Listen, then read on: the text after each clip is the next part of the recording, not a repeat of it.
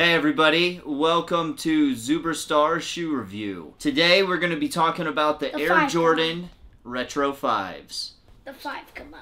So, I'm going to go ahead and start. You're a big Air Jordan fan. This is Jordan Micael Zuber. He is one of the biggest Air Jordan fans out there, and he's going to help me with our shoe review today. So like I said, we're talking about our Retro 5's. One of my favorite pairs are these black ones. To me, a pair of black Air Jordans are even classier than a good pair of black leather shoes. So if I'm going out for a night in Hollywood, going out with some people who are dressed up at a play or a show, I'm gonna opt for one of these. These are one of my #1 go-tos for going out. When I'm wearing pants, it'll cover up the silver tongue here, so they look a little bit dressier. They really kind of got the tennis shoe or basketball shoe look going on with these big tongues. Now when I was a kid, these were a pair that I wanted really bad. As most of you know, I never did have any Air Jordans when I was a kid. That's why I'm such a big collector now. That's why I make sure my boys have them.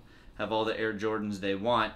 But the really cool thing back in the 90s, 90, 91 is when Michael Jordan was wearing these, was to wear the tight pants or even tight roll your pants and have this big tongue sticking out so your pants were stuffed in behind them. To me, that was the coolest thing, because why in the world are you gonna let your jeans cover up the Air Jordan symbol?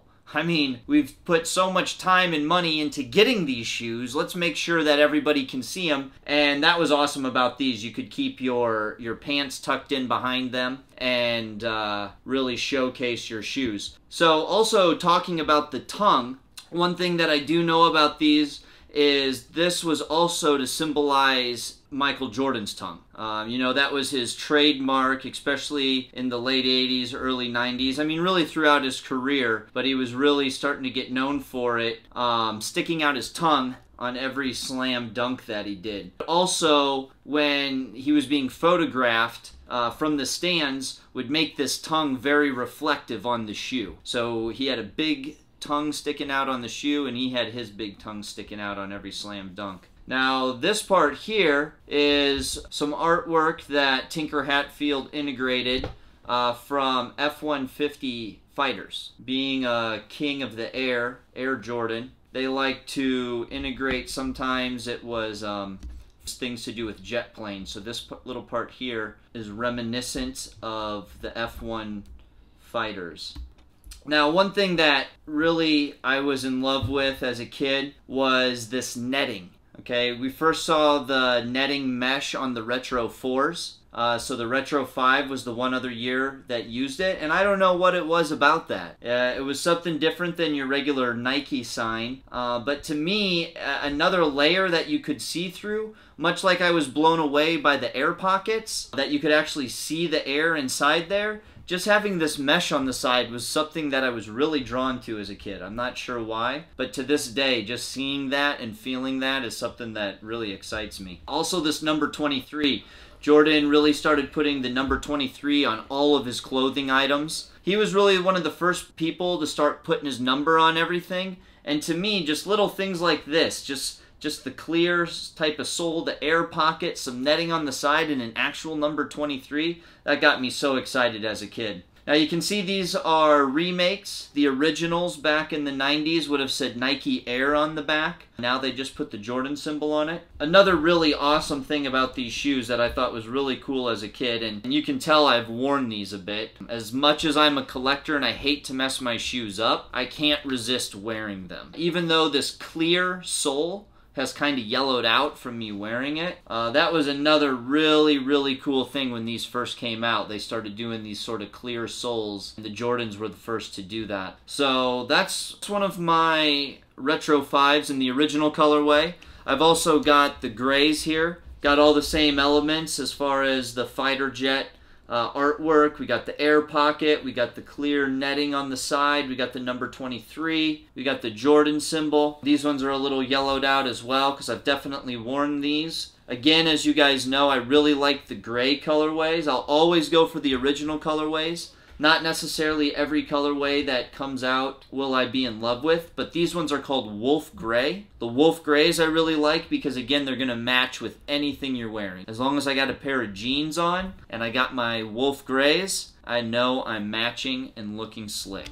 I'm going to talk about my 5's now. These are my first 5's. The one thing I like about these is I like this black and then the red Jordan Slam dunking. I really like that. What I noticed is in this remake they made his legs and his arms a little bit longer, if you can see that, and the difference between this, because they look a little bit more skinnier in the tongue. The legs right here are a little bit thinner. These are a little bit thicker, a little bit longer. Same thing with the arm. Also, I like this because I like the black logo on the back. I like this 23 because it's red and then the outlining is black, so I think that looks nice. Also, you can tell it's a remake by the bottom of my dad's shoe. See how it used to be clear so you can see Jordan through the bottom, but mine is not clear, it's just white and had Jordan right here, not exactly in the middle slam dunking. Also, it has this red outlining up here, and then the basketball sort of gets into both the white and the red. It has my name, Jordan, almost on every shoe. That's what I like about my name is normally when you wear Jordans, you're always gonna see Jordan, my name, right on the back of on the bottom of the shoe. If it said Micael, it'd just be my middle name. This, I like it because it looks like a Z for Zuber. This actually sort of kind of makes my mind go kind of dizzy because it's one of the first shoes I saw that doesn't have that elephant skin around it in the back because it has all this red and black. Normally right here, see, right here is supposed to be the elephant skin, but now it's just white. And it would be covering the 23 should be elephant skin. So it's a big difference between the elephant skin and no elephant skin. So that's what I gotta say about my Jordans. I also got them on Christmas. The reason my dad bought me these is because we were looking at shoes for my baby brother, Alexander, and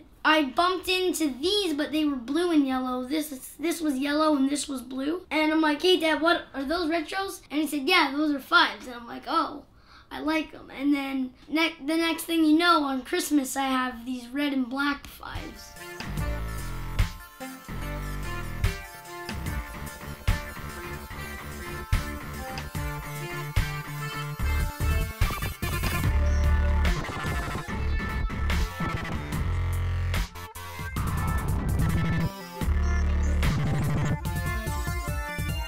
Okay, so now we're going to do the final test that we like to do on our shoes, and that's the smell test, right? Right. Cheers! Oh, yes, you can never get enough of that. Alright guys, well, thanks again for joining us today on our review of the Retro 5's. Be sure to subscribe, join the Zuberstar Galaxy, and become one of us. Catch more of our shoe vlogs in the future as we are going to be breaking down everything retro in the Air Jordan world. Alright, till next time, smell those shoes. So let's model those. Okay, so we got this shirt here. This is obviously a colorway that never came out. I've never seen pink, yellow, blue, retro 3's. But it's kind of just one of those shirts with your regular retro 3. Now this is one of my favorite shirts. It's a retro 3 shirt because it's combining the Air Jordan symbol along with the elephant print, the elephant skin. So we got the elephant skin on here. That's why we have an elephant doing the Air Jordan slam dunk symbol. And then it's also nice and rough. It's got that elephant skin feel to it. And so this one is another one that utilizes